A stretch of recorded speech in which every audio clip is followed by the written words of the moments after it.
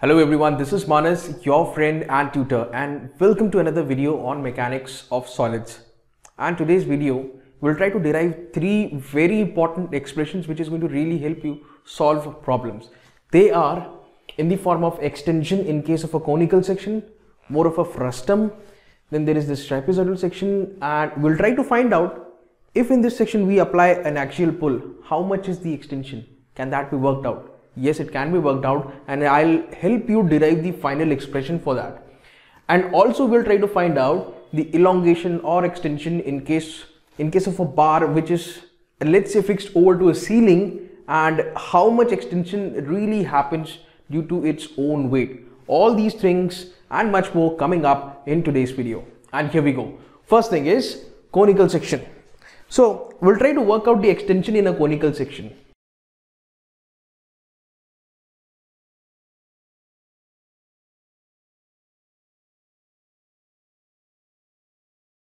Now guys, this conical section that I'm talking about in reality would look, well, it's gonna look something like this if you watch, okay, like this.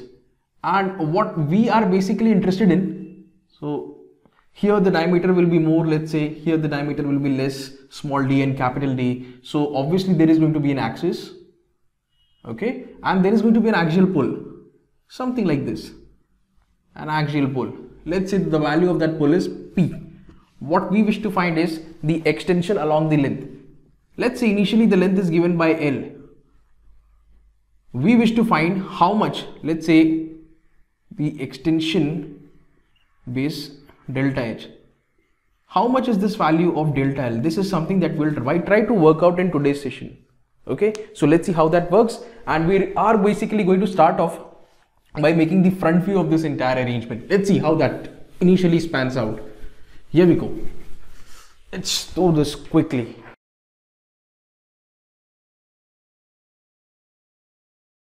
So this frustum of a cone would look something like this in the front view, isn't it? The diameter over here is represented by capital D, and here it is small d. What we wish to do is we wish to apply a load. So load has to be applied axially. So let me make the just axis. So that's the load represented by P, and over here also like this, represented by P. Now what are we going to do? So the first thing is we are going to take an element over here. Okay, somewhere here we will try to take an element, and guys, keep watching carefully. This element, let me just shade this. Let's say that this element is x meters away from the left end, that is x, and the thickness of this element, this thickness over here, this small thickness, is represented by dx. Okay, fine. Now what can we do? How can we find the extension of this small element? If we can somehow find a way to find the extension of this small element, then we can integrate, say, from x is equal to 0 to x is equal to L to find the extension in the entire element. And by the way, this over here, this is the length of the object or the frustum of the cone or the conical section, whatever you can say. Now let's try to take a look at this element only. Okay, now let's do an element analysis. So let me just make the front view of this element. This element over here would look something like this, isn't it? Right? That's what I've made. That's the element. This element is having a thickness of dx. But what about the diameter of this element? Now if you take a look at this element from the side, from over here, if you take a look at this element is actually circular in nature, isn't it? So this element would look something like this, circular in nature. And what we wish to find is the diameter of this circular section. We know what the diameter here is, we know what the diameter here is, but somewhere at a distance of x meters away there is a section which we have taken, and we wish to find the diameter along this strip, you can say, diameter along this element, you can say. How can we do that? Now guys, you've got to watch this analysis very carefully. I'm writing it over here. You just take a look. At x is equal to 0, the diameter is d, small d, and at x is equal to L, the diameter is capital D. That means for a range of L, let me just write this, range of L, the diameter actually varies from d minus d. Okay, so this is the range of diameter, you can say, small d to capital D, over a length of L meters. Now if I want the range for 1 meter, let's say, then this L will go downwards, isn't it? This is going to become d minus d over L. And if I want diameter exact, where x meters, it's going to be equal to how much? D minus d over L times of x. But you can clearly see that this much, that this is the difference, and this is the difference. So what you need to do, you need to add a small d over here, d plus this is the difference, delta, this is the difference, delta, and this is what we have actually worked out, delta. So what we need to do is, we need to add the difference. So diameter, this is something which I am going to be writing over here. This diameter is going to work out as small d plus d minus d over L times of x. Now we know what the diameter is. And why have we worked out the diameter? Well, the reason being very simple, we need to find the area. Okay, now let's move forward. There are a lot of things in this expression. Here we go. Now you know very well that the extension delta L is equal to PL upon AE. You know this very well. Okay, and if you have seen the previous 4 lectures, then you know the reason behind this expression. This has been obtained from elastic constant E, or from the Hooke's law also, you can say, PL over AE. Now guys, the extension of the element, let us try to calculate the extension of the element,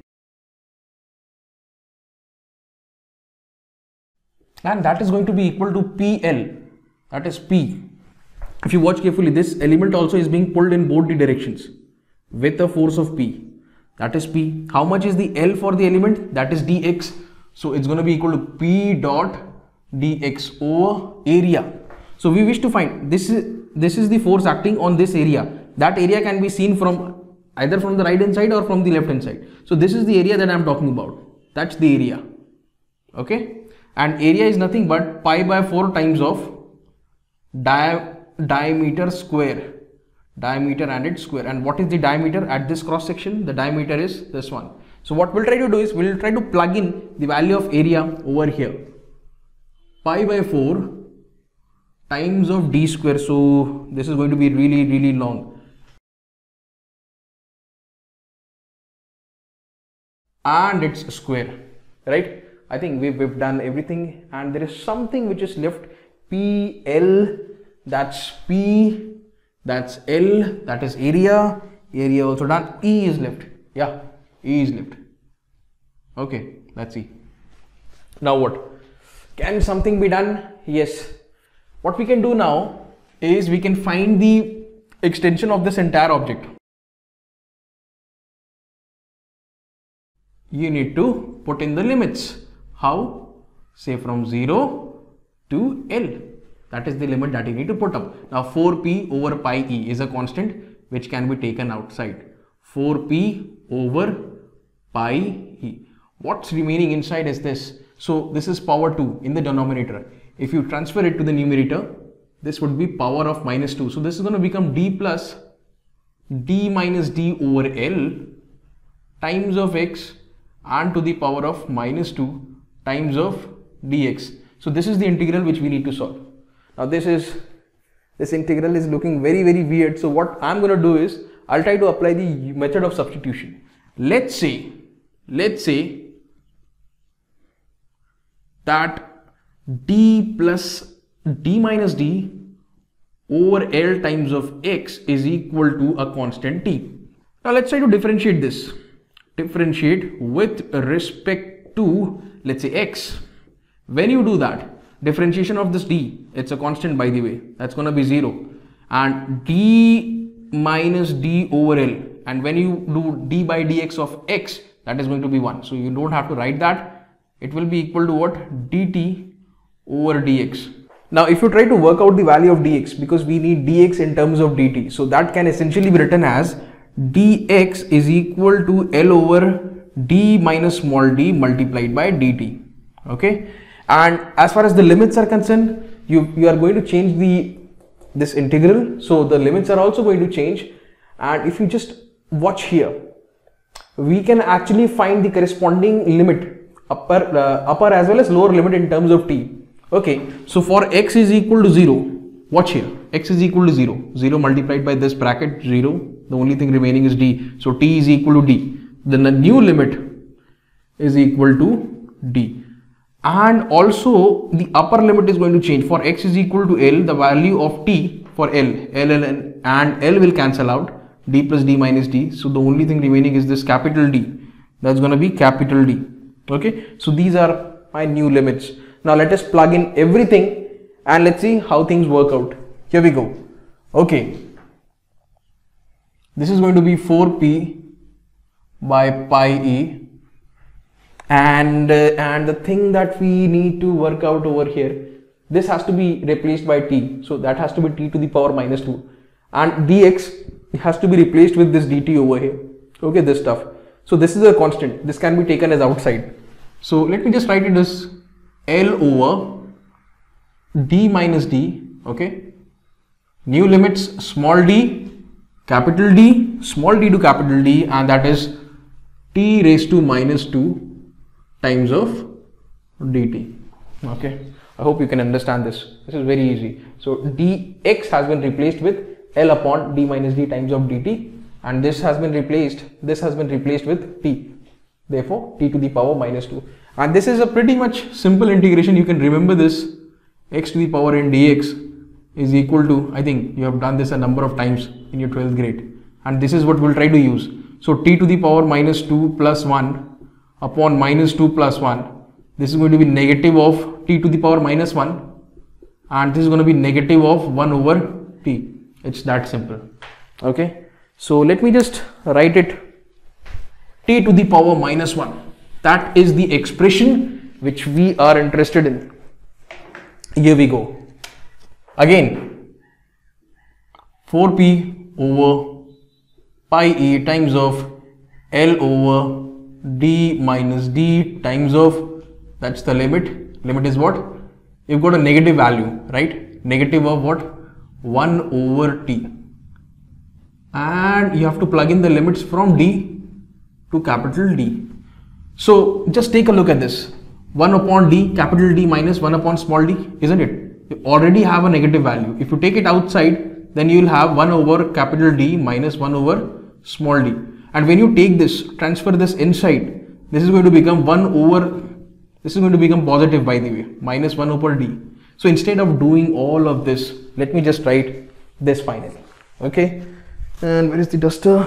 Here it is.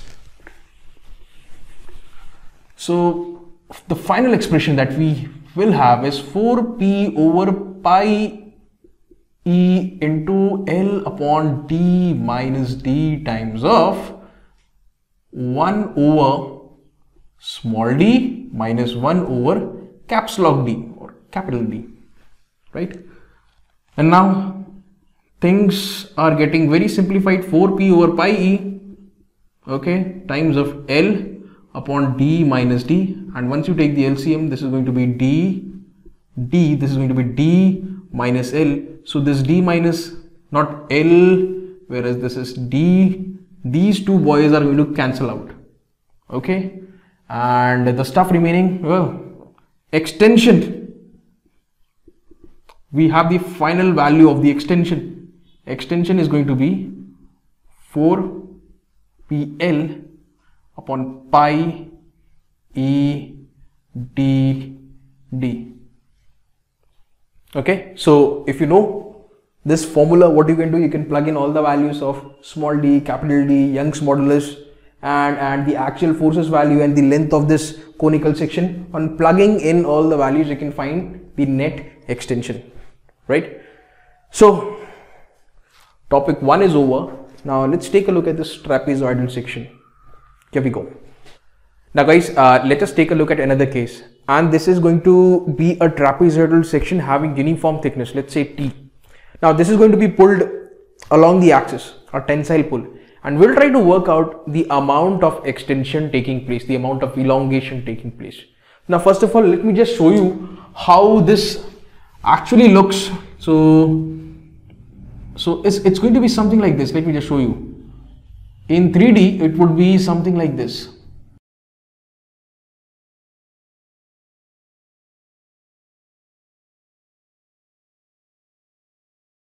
This is the thickness that is represented by T. Here also the thickness does not change. The thickness does not change. Remember, it's a uniform thickness case. But what changes? You can see as you move along from left to right, this gradually increases. And this right over here, let's call this as a small b. Let's call this as small b. And when you go to the extreme right, this becomes capital B. Okay, so this is the case. Thickness is going to stay uniform. Here, everywhere the thickness remains T, but the thing that increases is this B, right? Height, you can say. Now, what we wish to do is, first of all, we need to make the front view of it. Okay, now you know how this has to be made. So what we'll try to do is, we'll try to make the front view.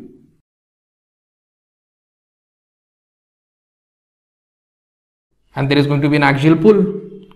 The name is P. Now what we'll try to do is, we'll try to have an element. We'll try to have an element of this sort. And let me just hatch the element. This element has been taken at a distance x, and the thickness of this element, or the length of the element, is dx, you can say. Let me just write this dx. And one more thing, that the length is, well, that's L. So you can basically say at x is equal to 0, okay, this over here is small b, and at x is equal to what? L, this over here is capital B, you can say that. Okay, now guys, let us take this session forward and let us try to analyze this element. Let me try to make it over here. So from the front you see this dx, so it's something like this. This is the element, the rectangular element, okay, that's dx for you, right? Let me just hatch this. Now when you look at this from the side, this element is actually this, okay, it's like this. From the side you will get to see this. But what about this dimension? You know, over to the extreme left, this over here is small b, we know that.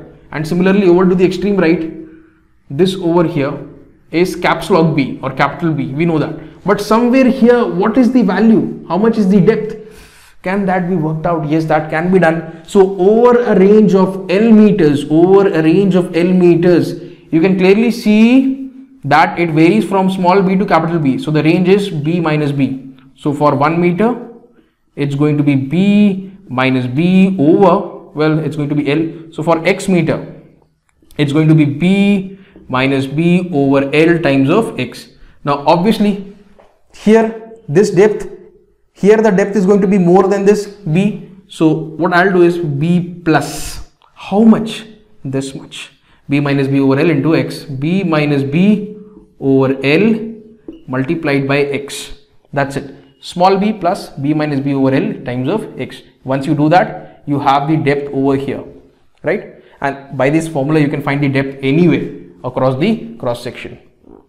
Now let's try to formulate extension in the element. Let us try to find the extension in the element.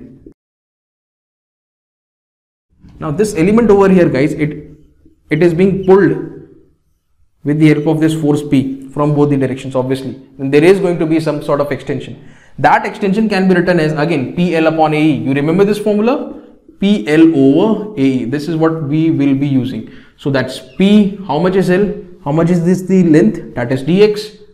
Okay. What about the area? So I'm worried about the cross section area. This is the area that I'm talking about. This is the cross section area. T multiplied by this stuff over here. So T multiplied by this, that is B plus B minus B over L times of X, and you just close the bracket, PL over area multiplied by Young's modulus E, right? This was left. Let me just plug it in over here. Okay, so that is this is how you can calculate the extension in the element. Now what I wish to do is, I wish to find the extension of this entire object, the extension of this entire trapezoidal section of uniform thickness. How can that be achieved? Let me just show you.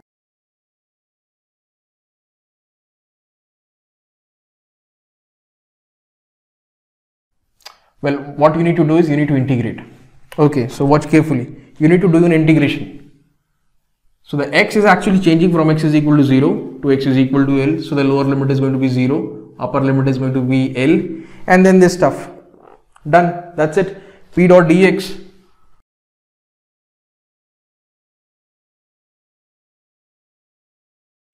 Again, this is going to be very confusing. You need to use a lot of integration technique to solve this integration. So how can this be achieved? Can we simplify this further? Well, that can be done when P and T can be taken outside the integral, because they have absolutely no role. Okay, they are constants.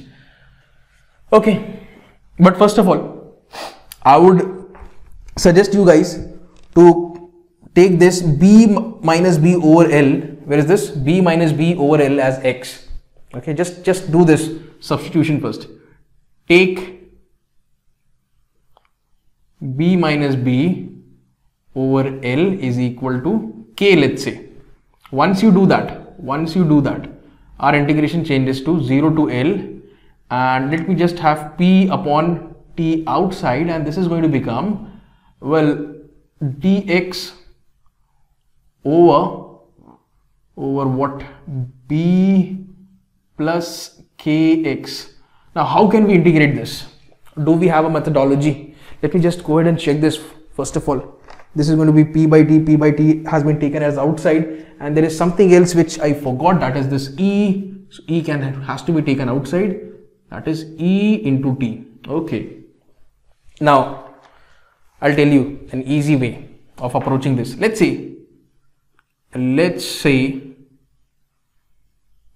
substitute B plus Kx with M on differentiating. Well, with respect to x, if you do the differentiation, this is a constant 0, and here only k will remain. So k will be equal to dm over dx. So what do we want? We want the replacement of dx in terms of dm. So dx is basically equal to dm upon k. Now you also want to change the limits. So if you watch carefully, if you plug in the value of x is equal to 0, if you plug in x is equal to 0 and x is equal to L, you are going to have the corresponding value for M. M is equal to what? If you put x is equal to 0, M is equal to B.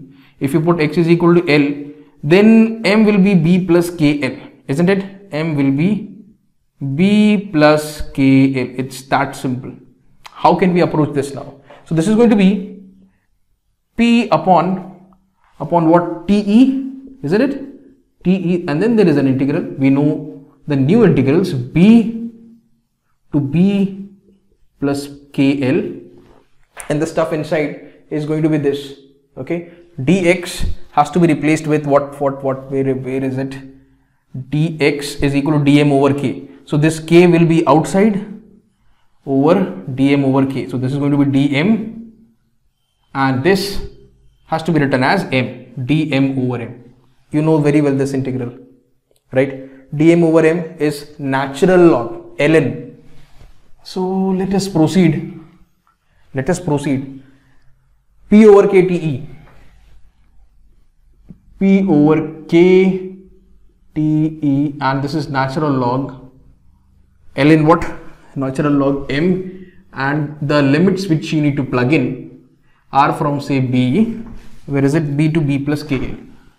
B plus KL. Now things will start getting very easier. You watch this. This is going to be P over KTE, and this is going to be ln B plus KL minus ln B. So two logarithms with a negative sign. What you need to do? You need to do the division. P over K TE. We are just simplifying. Ln B plus KL divided by B. Okay, you don't have to put a bracket, rather put it over here. This is what you are getting. Now B plus KL can be replaced by what? Where is it? B plus KL. Here it is. Let me just put it. P over KTE times of natural log, and this is B plus K. What is K? If you watch carefully, K is B minus B over L. So in place of K, I am writing B minus B over L in place of this K, multiplied by an L, all of this divided by small b. And let's try to simplify this. B plus B minus B. B and B will also cancel out. B remains. So B by B. There you go. So the extension in case of a trapezoidal section is equal to, let's have the final expression, P over K TE natural log, that is ln, well, this is going to be capital B, okay, depth over to the right divided by depth over to the left, P over small b. Let me check this. Okay, capital B over small b.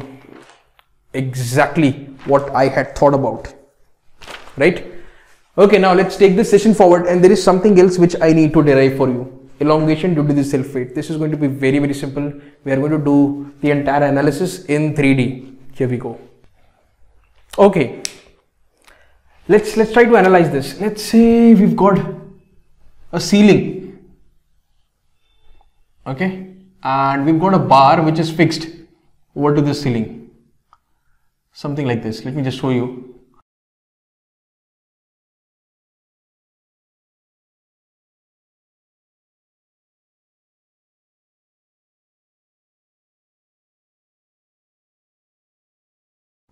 Done. Right? Now if you watch carefully, the weight density, linear weight density, let me just write this, linear weight density. Now this can also be assumed as weight per unit length, linear weight density or weight per unit length, weight per unit length. Let's say weight per unit length is represented by small w. Okay, this is small w. Now what we'll try to do is, we'll try to take an element over here. Keep watching. This is going to be very interesting. We are going to take an element over here. Now this element, let me just, yeah. Okay. This element is actually at a height of, say, x from this bottom end. And the thickness of this element, or the height of this element, let's say, is represented by dx. And by the way, the entire length of this bar is represented by capital L. Okay. And let me just finish this drawing, and beautiful. Okay, that is the element. Now let me just try to do an element analysis, and then I'll take you through as to how the entire length of this or entire extension for this particular bar can be worked out. Let's try to do an element analysis. Where shall I write it? Let me just do it over here. So guys, I would be making only this element, okay, like this.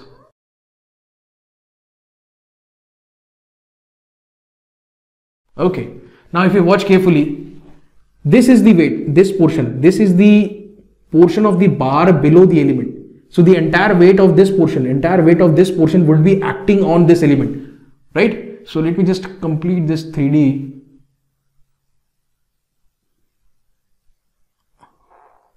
Like this and like this. So the entire weight would be acting over here, like this. How much is this? Can you get the value? You know, this is weight per unit length. This is Newton per meter, let's say. So in 1 Newton, not in 1 Newton, but in 1 meter, the weight is going to be equal to small w. So for a distance of how much? For a distance of x meters, the weight is going to be how much? W into X. This is small w by the way. This is how much? Small w. This over here we already know. This element. This is dx. Right? Now we wish to find the extension. Extension of the element first of all. That's going to be very important for us. Extension of the element, and then we'll do it for the entire bar. Extension of the element.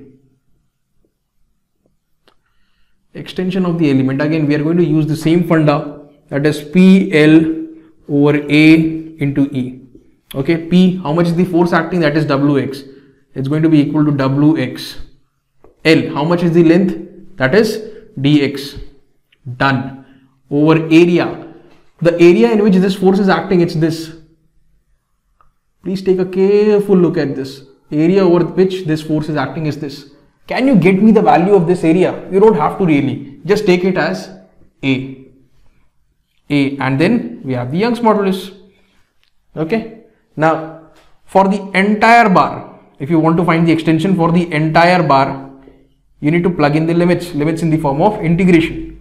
For the entire bar, let's say, if you want to do, so you need to put x is equal to 0 until you reach here, x is equal to L. And this is how you can work it out. This is going to be very simple. Okay, let's have the constants 0 to L. First of all, let me just write this W. Okay, anything else divided by A, and that's E. And the stuff remaining inside would be x dx, x dot dx. Now this is a very simple integration, and you can do this very easily. Let me just show you how to proceed. This is W over AE. Okay, let us do this integration. X square over 2. It's very simple. X square over 2, and you need to plug in the limit, say from 0 to L. When you put this value, this is what you will get finally. W over AE multiplied by, and this is L square over 2. Something else which you can do. Okay, remember this is the linear mass density. This is the weight per unit, not mass density but weight density. This is in Newton per meter.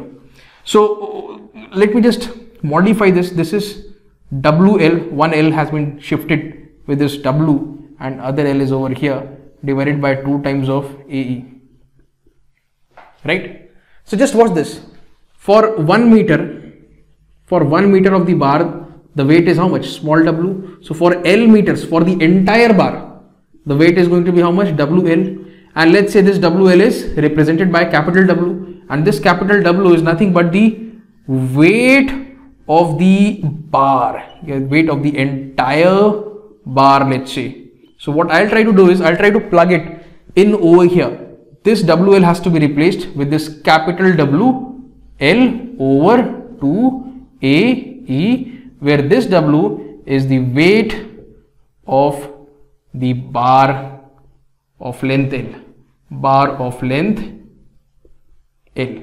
This is how, well, you can crack these problems. So guys, that was all for today. I'll see you in the next session.